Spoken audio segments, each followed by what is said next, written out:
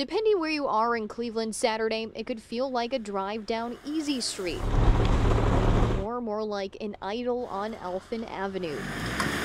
Plowing has been really slow to catch up with the storm cleanup, and as you can tell in our neighborhood, there hasn't been a plow at all since this storm started.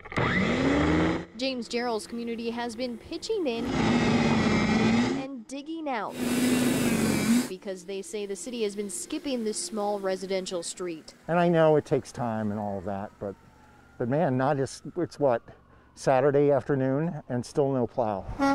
The storm is putting Mayor Justin Bibb's newly modified response plan to the test. He recently unveiled a real-time plow tracking map and pledged to add more trucks and drivers to the city's arsenal. Some neighbors are optimistic. He's new, he's working on it. There's always a learning curve. Others, not so much. Well, I haven't seen it yet. I try not to get my hopes up whenever a politician makes a promise because, you know, actions speak louder than words. The city councilman here in the 17th Ward said he'd been fielding calls all day long from neighbors concerned that plows had not yet cleared out the neighborhoods.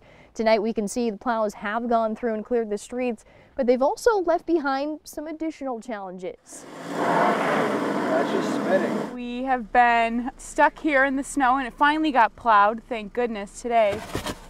But now the issue is it's so high up that when we try to get out of our driveways, this is the issue we're running into. The issues have been mounting in West Park.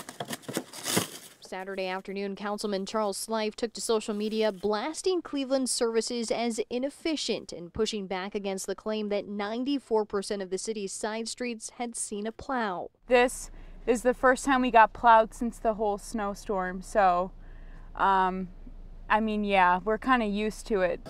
Neighbors digging out driveways and each other say they're grateful the plows finally did come, but they're unimpressed with the response time, calling for the city to do better. I'm frustrated, especially because it's been like going on 3 days now. I mean, come on. There's only so much patience a community can have. Go back a little bit more. A little more? Councilman Slife says city council needs to examine plow routes, driver shifts, and protocols to develop a better process. I think you're good. In Cleveland, Catherine Ross. Thank you, everyone. News 5. Thank you.